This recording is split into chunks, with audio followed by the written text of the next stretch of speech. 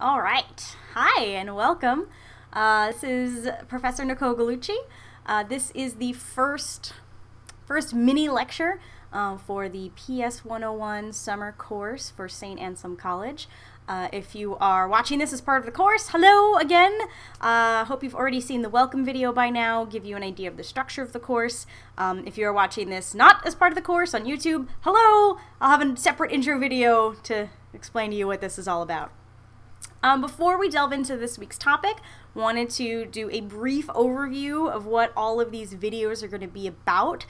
This is an online version of my Introduction to Astronomy course. And astronomy being such a big area of expertise, we won't be able to cover the whole universe and all of its intricate, weird parts. But we will do an overview. We will talk some about the planets in the solar system. Hopefully you can see the cursor pointing there. We'll be talking about the stars in our galaxy, galaxies in the universe, large-scale structure. We'll be talking about all of those things in between. We have 4 major focus areas working through this course. The first one, which we'll start off with this week, is the night sky. And sometimes occasionally the daytime sky, but stuff in the sky, how it moves, how we observe it, what that means for us on Earth. Second part is a lot about fundamentals of physics. Don't be scared off by physics word. We will talk about gravity. We'll talk about measuring distances to things in the universe, all kinds of fun stuff like that. We'll talk a lot about the nature of light, since that is how we know what we know. Most of astronomy in the universe, the information we get is from light. So we'll learn about the nature of light and how we can learn something's physical properties from the light it gives off. And then we will all talk about stars and galaxies and extrasolar planets and the universe and cosmology and how we understand what we know about stars and galaxies and extrasolar planets and all that fun stuff. So starting off this week, this is week 1, part 1, observing the sky. We're going to start this, if you're doing this along with the online course, you should have read, or after this video, go read Reading 1, which is a collection of links both from Wikibooks and some other online sources talking about this same material. And you will be doing that to prepare for Worksheet 1, which will take you through each of these concepts in more detail. So starting off, we're going to start off by talking about the night sky and the positions of things in the sky. If you're doing your observing project later this semester, you'll get a little bit more familiarity with that in person. But we're going to talk about a concept called the celestial sphere. Now, the celestial sphere is not a real physical sphere as is shown in this picture here, but it is a concept that we use for mapping the directions of things in our sky, night sky, daytime sky. We can imagine it as this sphere we're showing here. It's an imaginary sphere around the Earth, and we've plotted the positions of the sun and stars and moon and planets on that sphere to help us navigate the sky. So it doesn't tell us anything about distance. We'll get into that much later in the semester. And something to notice is that this sphere has a grid pattern, so we can create a system of directions on this sphere. And the special path we'll get into later this week, this red line, which is the path of the sun through the celestial sphere. The celestial sphere itself is broken up into regions called constellations. Now, constellation also describes a picture, sort of an imaginary picture in the sky made up of a grouping of stars. So constellation can either refer to the grouping of stars. Here we have a map showing the constellation Orion, pretty popular, well-known constellation. But it can also mean the region around that constellation. And there are 88 of these regions that make up the celestial sphere. So we can kind of, 88 officially recognized constellations that make up this sphere. So many of these constellations you get to check out if you get to do an observing opportunity outdoors this semester. Are patterns in the sky that have come to us from different cultures with stories, all of these stars that are visible to us with the naked eye. So we're not going to use that too much going forward, except to recognize that there are some patterns we can use to trace how things go around the night sky. What you see, you don't see a whole sphere around you. If you are standing on Earth somewhere, you probably see a sky above you, and you can picture it looking like a dome or half of a sphere. So here you are standing on some location on Earth.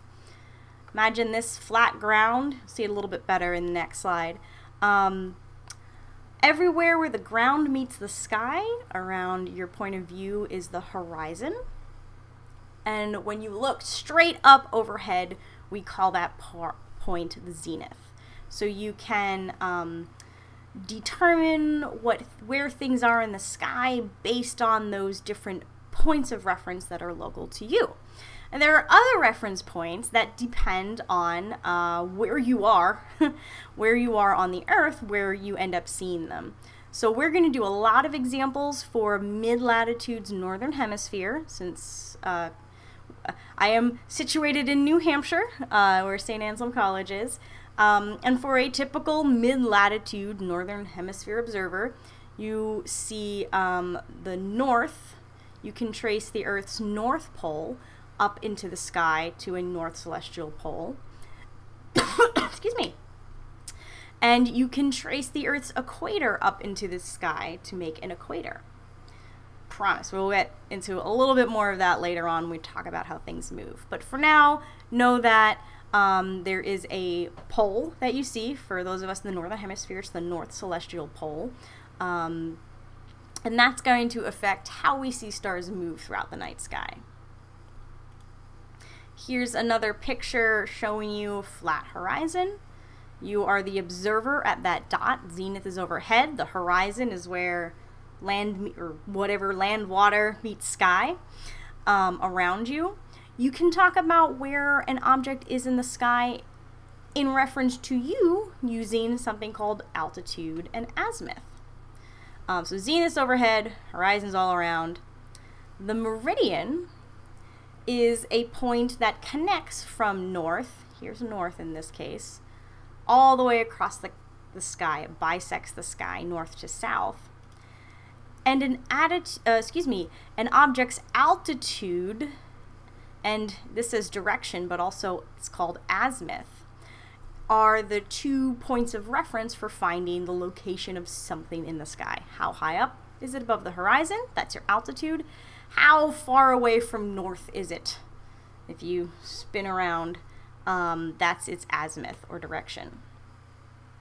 When we're outside, if we are trying to discuss how big things are or how far away things are in the sky, can't really reasonably use linear distances. If I saw 2 stars in the sky and I said, well, those are 2 inches apart. Well, is it 2 inches if you hold a ruler here? Is it 2 inches if you hold a ruler there? Is it 2 inches in reality? Obviously not. So we tend to use a system of degrees, these angular measurements, to determine how far away things are from each other. As you know, a circle makes 360 degrees. So you can imagine a circle going through your sky. You see, the top half of it above you and the bottom half would be below the ground. It's your 360 degrees. We do that in 2 dimensions. And we can estimate distance using our hand. And this seems a little weird at first. I don't know how much of this is going to be in the camera, but if you put your hand out at arm's length, this works out because if you have larger hands, you tend to have longer arms, and so the larger hand's further away from you, it makes about the same angular distance. Generally speaking, the width of your index finger is about 1 degree. The width of your hand outstretched is 20 degrees. A fist is 10 degrees. We can use that to say how far above the horizon something is or how far away 2 objects are from each other. Again, really useful if you're outside trying to point things out to people in the night sky. A quick note of reference, this is should be a review, but we are going to use the terms latitude and longitude to talk about our positions on Earth. Latitude is how far you are north or south of the equator. I can only remember these because a latitude's like a ladder going up the planet, which distinguishes it from longitude, which is position east or west from a particular reference point, the prime meridian. Happens to run through a town called Greenwich, England.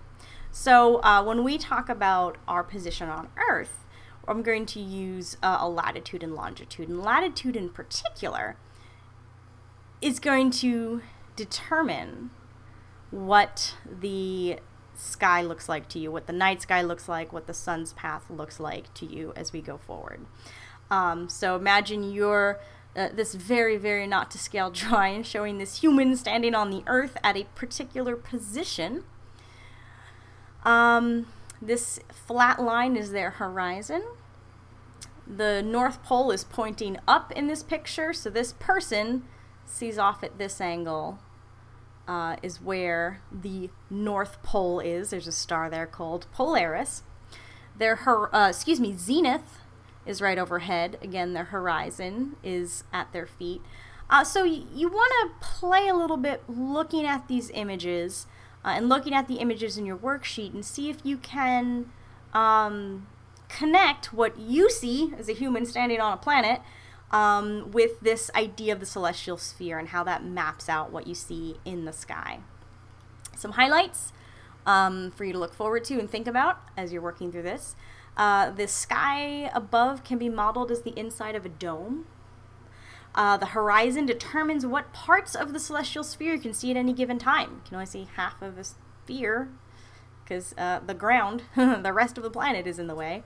And the location of the North Pole and the star at the North Pole depends on your latitude. So you can go ahead with any of these. You can go ahead, pause this, work on that worksheet, come back to the video, or watch all these parts together and then do the whole worksheet at once. The next part, we're looking at motions in the sky. So after you've figured out how to tell where in the sky are these positions, these positions of these things, we're going to look at how the night sky changes throughout the course of one night or several hours. So again, we have this celestial sphere image. You can imagine this going two ways. One way is that the sphere itself is stationary and the Earth is spinning or rotating within it. Or you can imagine the Earth with you on it being still and the celestial sphere rotating around you. Sometimes it's useful, even though we know Earth is not the center of the universe, everything doesn't revolve around us. Whoopsie. Sometimes it's useful for to take that perspective, to imagine how things are going to be moving in the night sky.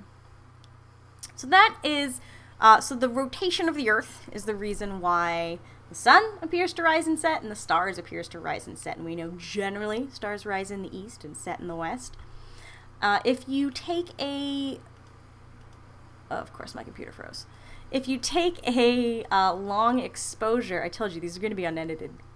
If you take a long exposure of what the stars do over the course of some period of time, the stars will actually move throughout the sky. You've got to wait a while to see it. It happens very slowly, so if you just sit there and watch, you're not going to notice. But if you set up a camera to leave the shutter open for a few minutes, a few hours, you will see this in the photograph. And if you look outside, go back inside, come back out an hour or two later, you will have noticed a position change.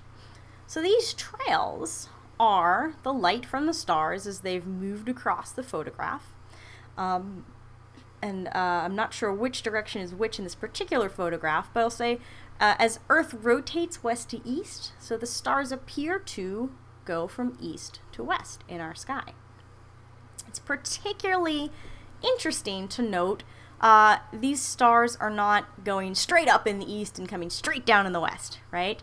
For most of us, There are some stars that rise and set in the east and some that don't, and they might all take these weird curved trajectories.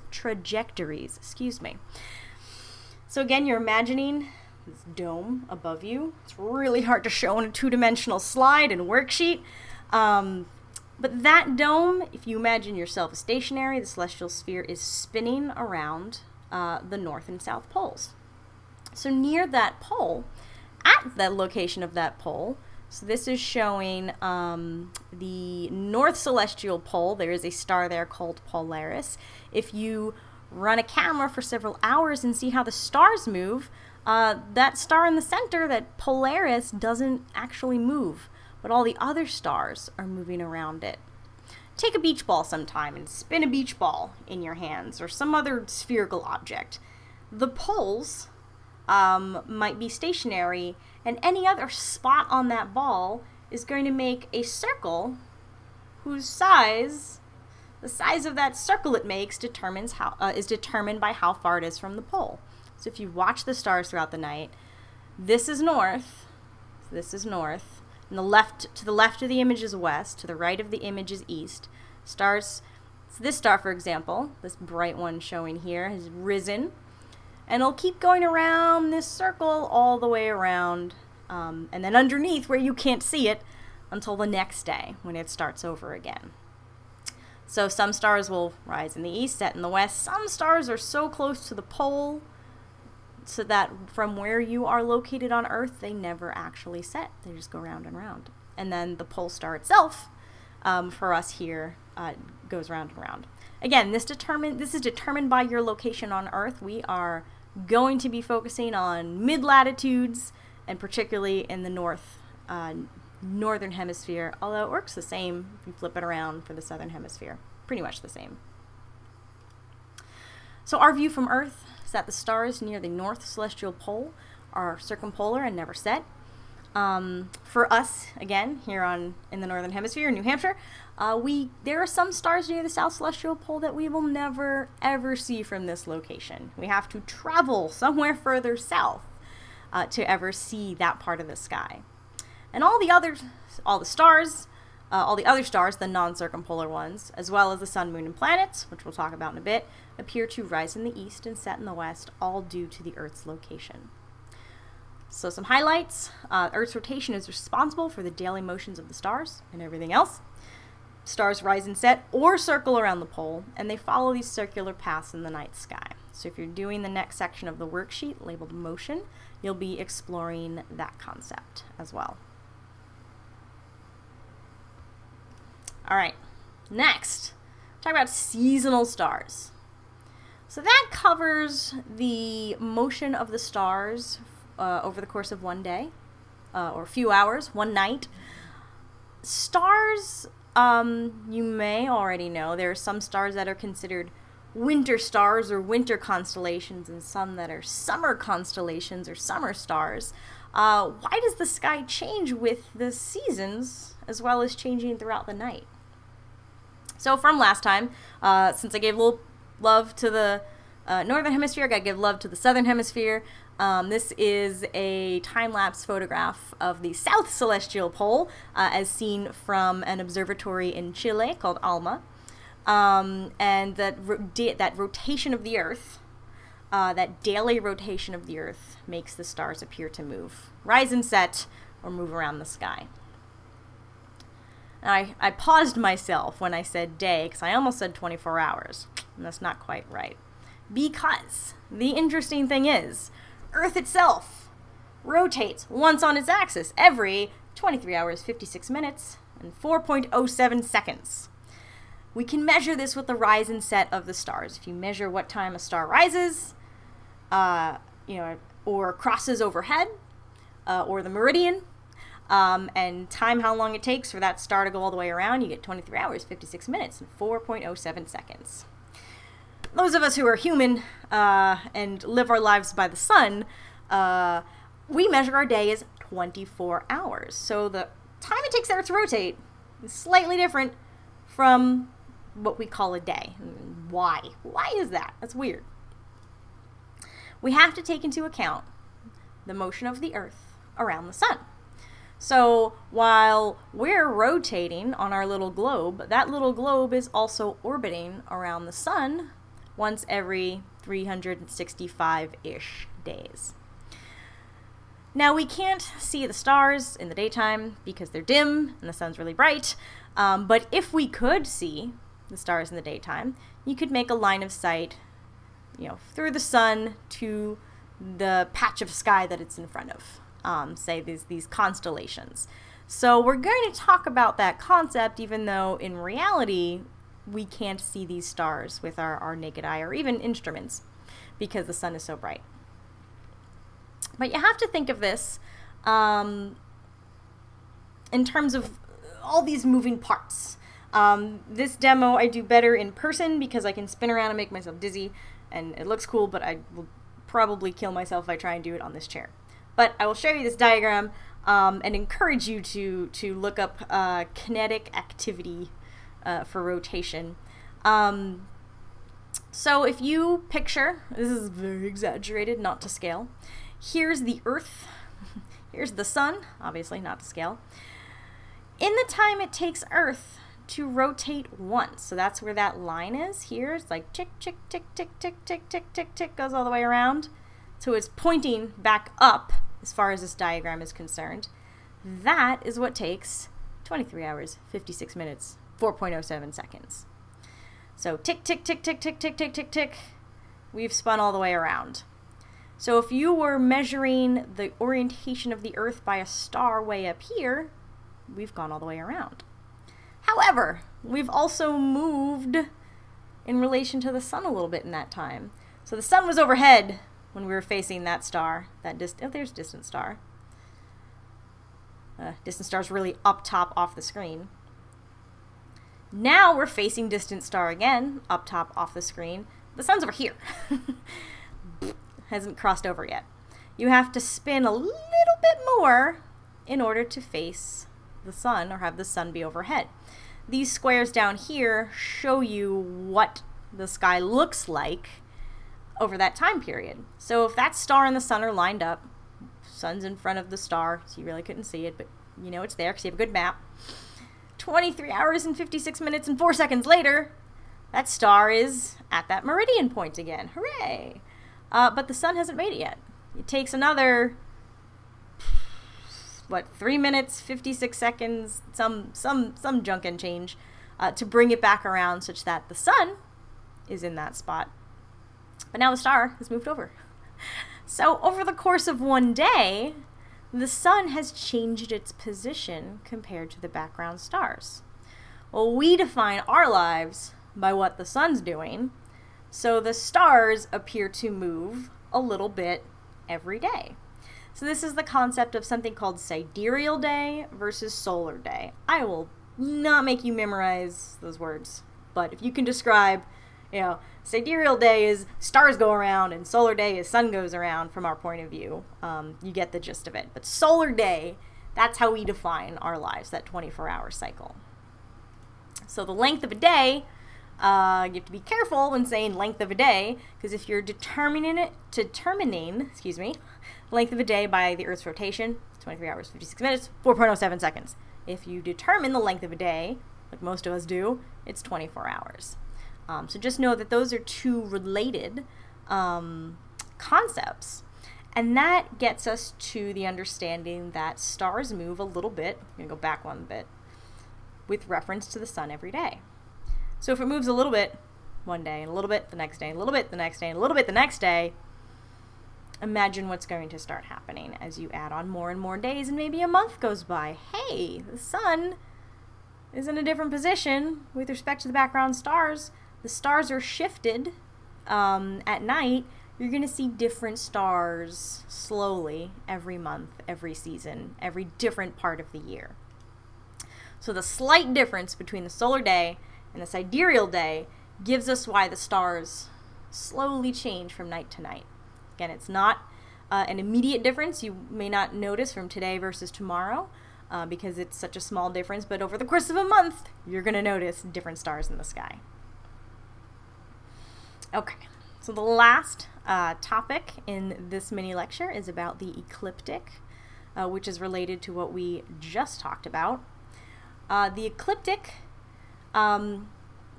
is all in reference to the sun. So if you were, excuse me, as this person did, take a picture of the sun's position in the sky. At the same time, every day, it will not be in the same place. It will be in a slightly different place.